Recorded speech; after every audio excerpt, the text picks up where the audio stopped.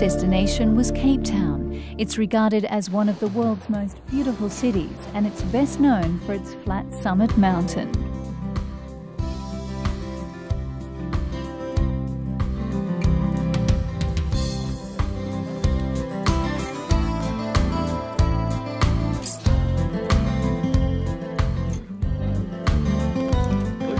We're going up. The sandstone majesty of Table Mountain rises 1,086 metres above the bay. The cableway was opened in 1929, and today it will take you to the top in 6 minutes. Yes, it is scary. It's a safe but hair-raising journey that's undertaken by about 600,000 people every year.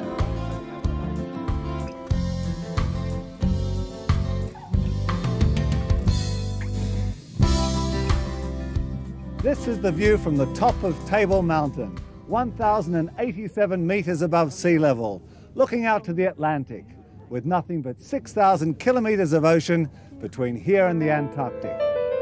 Table Mountain's summit measures nearly 3 kilometres from end to end, and on a clear day you'll see right across the bay. There are some 350 recognised paths to the summit, some undemanding and some so difficult they should only be attempted by the best climbers. It's a rewarding trip. The mountain is home to a host of wildlife, including 1,470 species of plants.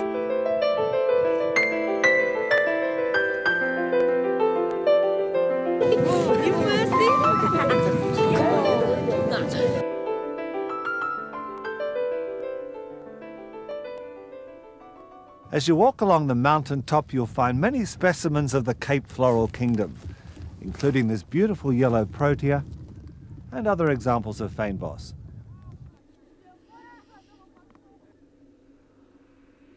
Our next journey was offshore. We were on our way to Robben Island, 12 kilometres from Cape Town. For nearly 400 years it was a place of banishment, exile and imprisonment.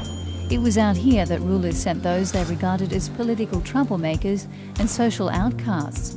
During the apartheid years, Robben Island became well known for its institutional brutality. The duty of those who ran the island and its prison was to isolate opponents of apartheid and to crush their morale. Some freedom fighters spent more than a quarter of a century in prison for their beliefs. Nelson Mandela, the first president of democratic South Africa, spent 18 years of his 27-year political imprisonment out here on barren Robben Island, 6 nautical miles off Cape Town. After that, I will hand you over at the maximum security prison for that prison tour, where you'll be guided by an ex-political prisoner sharing with you the personal story of his time being inside that prison. Under the guidance of a former inmate, we explored the prison quarters and cell blocks, a place that's now come to symbolise the triumph of the human spirit over enormous hardship and adversity. Besides its history as a prison, this was also a hospital for leprosy and mentally ill patients, as well as a training and defence station during World War II. Since 1997, Robben Island has been a national museum and a national monument.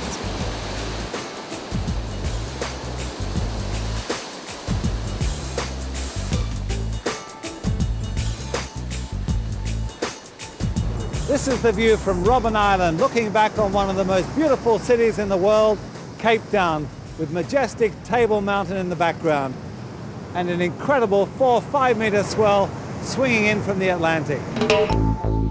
The forbidding sea was an easy deterrent for those contemplating escape. We ventured on, heading back through the prison gates to walk through the cold, empty compound, within barbed wire barriers and behind high stone walls.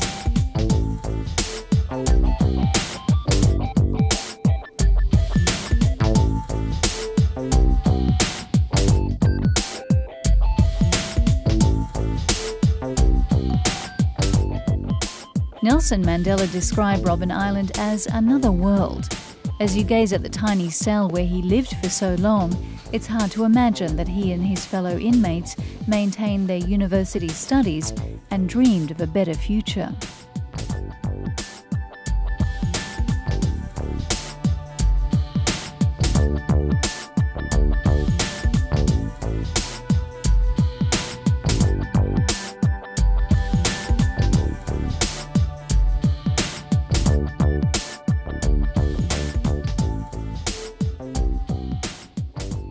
all its sorrow, this is still a place of beauty, a UNESCO World Heritage Site with a thriving natural environment.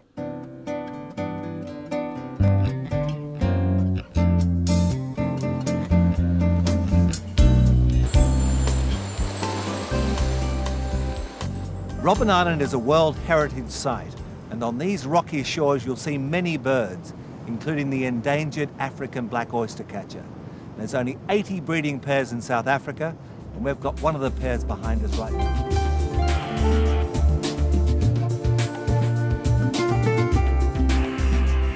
It was then time to journey back to the mainland, to the warm shores of today's South Africa.